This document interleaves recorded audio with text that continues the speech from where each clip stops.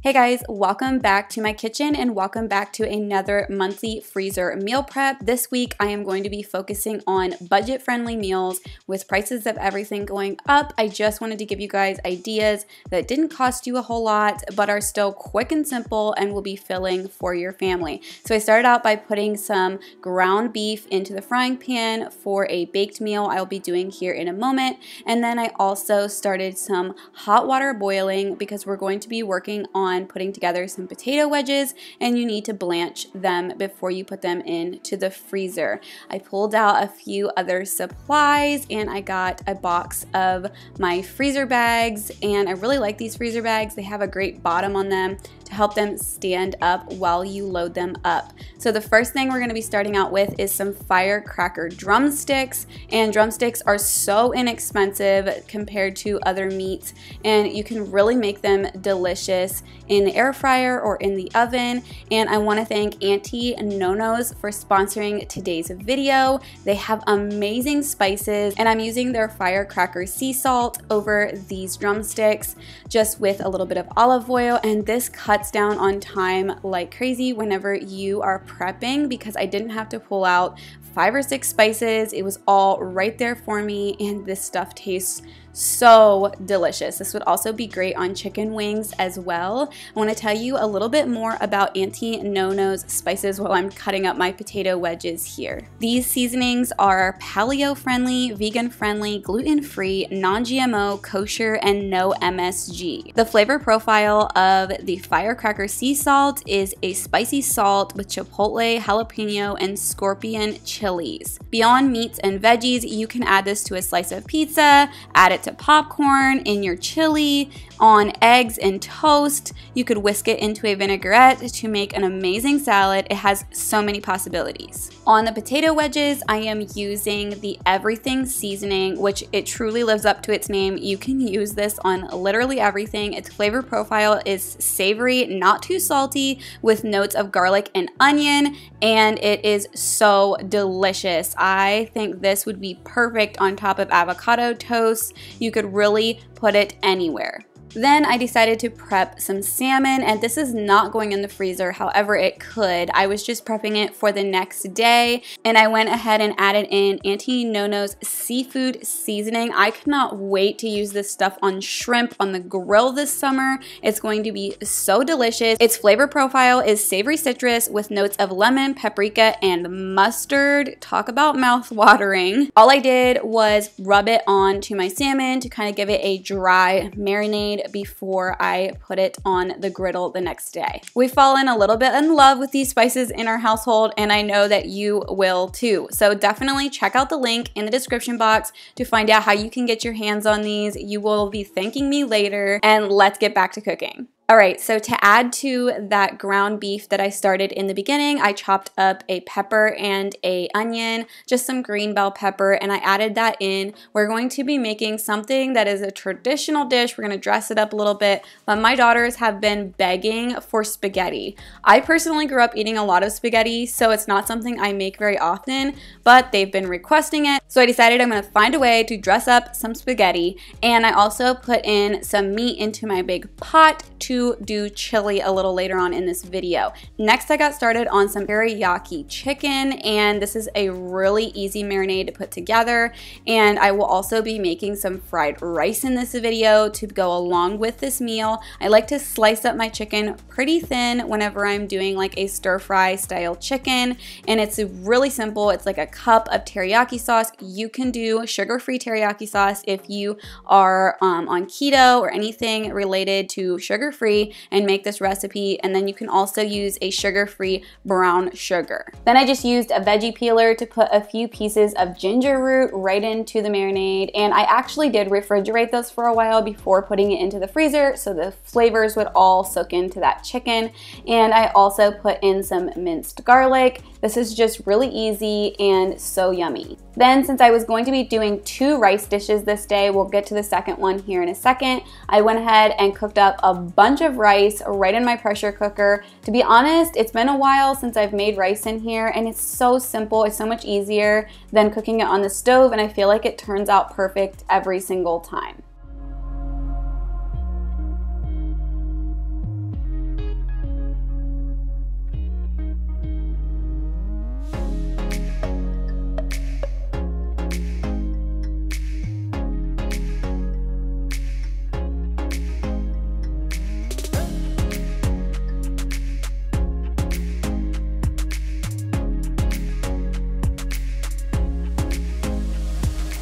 So back to the baked spaghetti, I just put in some minced garlic, mixed that all around. I love this chopper tool I recently got for ground burger, and it works for a lot of other things. So I'll try to remember to leave it linked below. And then I put some Italian seasoning, some seasoned salt, and some black pepper and some regular salt. And then I dumped in our favorite red sauce. It is from Aldi, and this is actually the meat version of that sauce.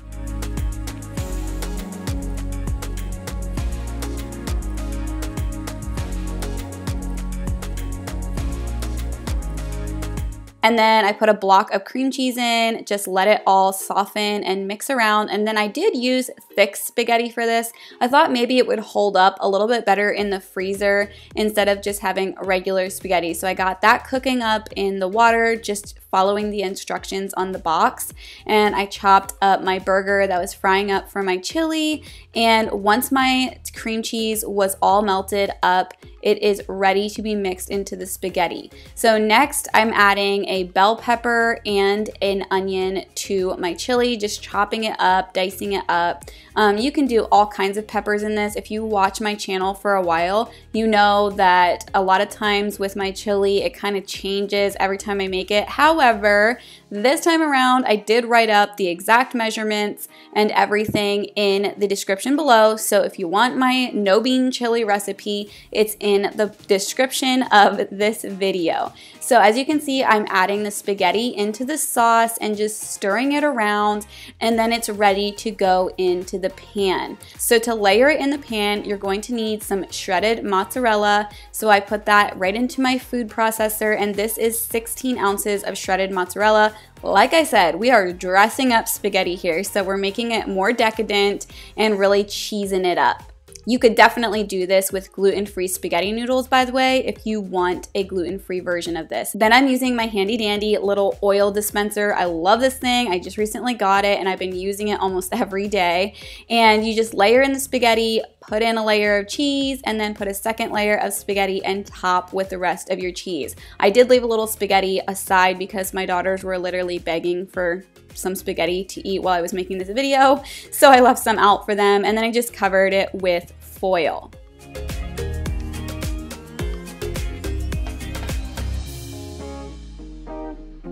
Back to the chili. So I just mixed together my cauliflower rice and the meat and the onion and pepper, and then you're gonna add in diced tomatoes. The roasted diced tomatoes are really great for this. You're also gonna add tomato sauce, some chili powder, cumin powder, onion powder, garlic powder, salt, and pepper. And I truly just do this by taste, and that's gonna be how it's written below in the instructions, is do it by your taste. If you like more of a cumin taste, go ahead and add more of it. If you like more chili powder, go ahead and add more of it. If you like hot chili, spicy chili, then go ahead and add some cayenne pepper. You can tweak it to make it the way that you like it. And here you're gonna see how perfect rice comes out in the pressure cooker. You just take a fork and fluff it up, and it's so simple. All right, so now we're going to be starting a taco casserole, or honestly, we may use this as a burrito filling because it's just a great mixture. It turned out so delicious.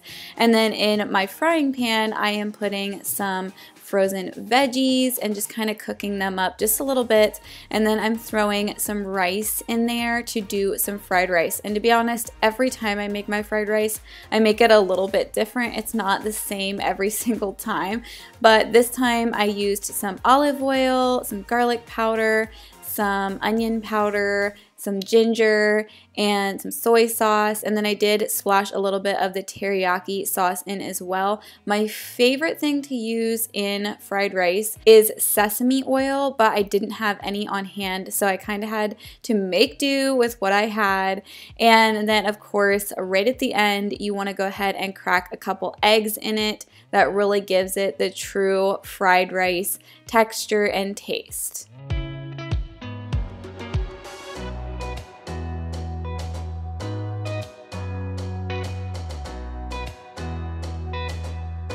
Then I scooped out the fried rice into a bowl so it could cool down before I put it in a bag, and I got back over to my taco casserole. So I added some sour cream. If you are dairy-free, you could totally add some dairy-free sour cream. I added in some rice, some black beans, and a little bit of frozen corn. I'm not a big fan of frozen corn, but in Mexican style dishes, I really do like those big pieces of corn. And I just stirred everything around and just kind of let it simmer a little bit to let the flavors combine. The recipe calls for a taco seasoning packet. However, I just used some cumin and some onion powder, some garlic powder, and chili powder, and it gave it an amazing taste. Then I bagged up my fried rice once it had cooled down just enough so that I could seal it off.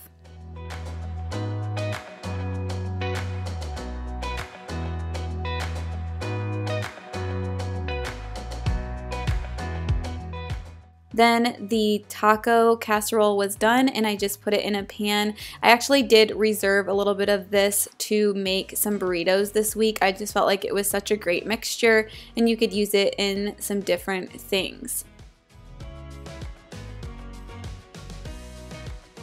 Next, I pulled out some of my home canned potatoes because I'm going to be making some shepherd's pie, and this is a really easy recipe. I love having canned potatoes right on hand. You don't have to worry about waiting for them to cook up. They're already soft.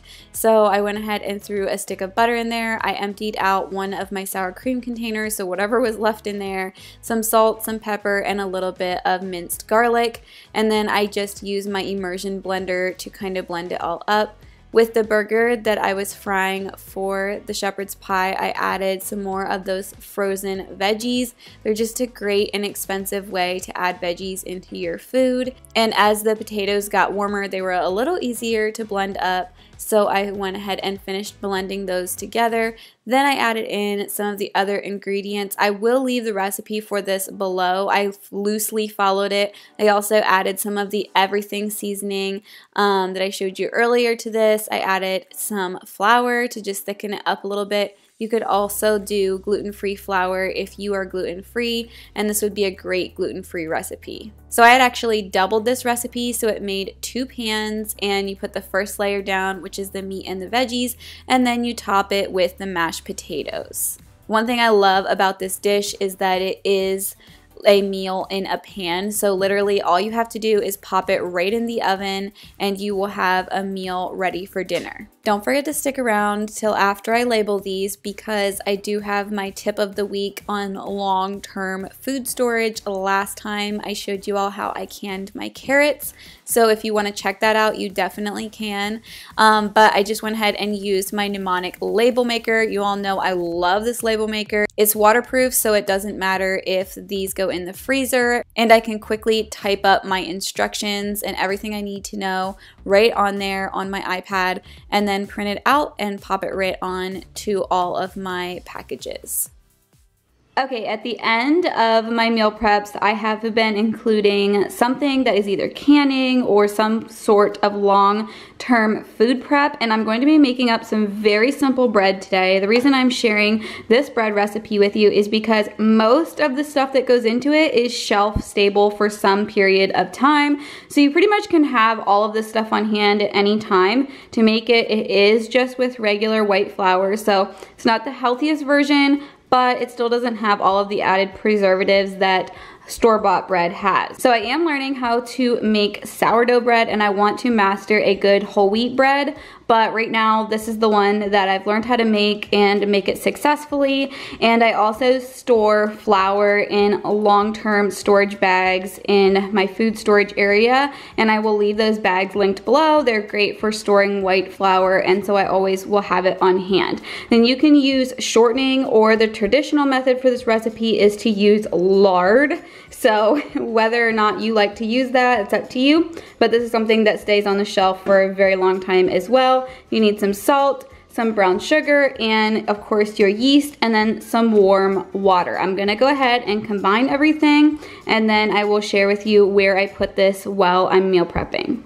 All right, because I have a dough hook attachment for my mixer, this is how I've been making this bread. You could do it by hand for sure, but it's just simpler if you have a dough hook. So you're gonna take a little bit of that warm water. I believe there's 3.5 cups of warm water in this. You want about like a half cup to dissolve the yeast in. Once the yeast has completely dissolved, then you add in the rest of the warm water. You go ahead and you add in the brown sugar, and you mix all of this together with the shortening or lard, depending on which one of those two you're using. And I just kind of mixed my hook around a little bit in the shortening to chop up into little pieces in the water along with the salt and the yeast. And then you just start adding flour. This recipe is so easy, and I feel like the more you think about it, the more that you may do something wrong. Just don't think about it, mix it up, follow the instructions. It's just that simple. So I just slowly added more and more flour as I went. I didn't over mix it. You definitely don't want to over mix it. You don't want to overkill on your yeast. And I remember as a little girl, my mom making bread, and this was her trick. She just threw a dish towel around it whenever you've got flour that's poofing all around. So once your dough is completely combined, you just want to kind of make sure it's all put together. And then I love making bread whenever I'm cooking other things because it makes my kitchen warm, and that's the perfect way to get your bread dough to rise. So I just cover it up and I leave it on the counter until it doubles in size. Once it's doubled in size, like you see here, you're going to literally punch down the dough until you've gotten most of the air out of it, and then you'll cover it again and let it rise a second time. I love this recipe because it truly is something you can have everything for.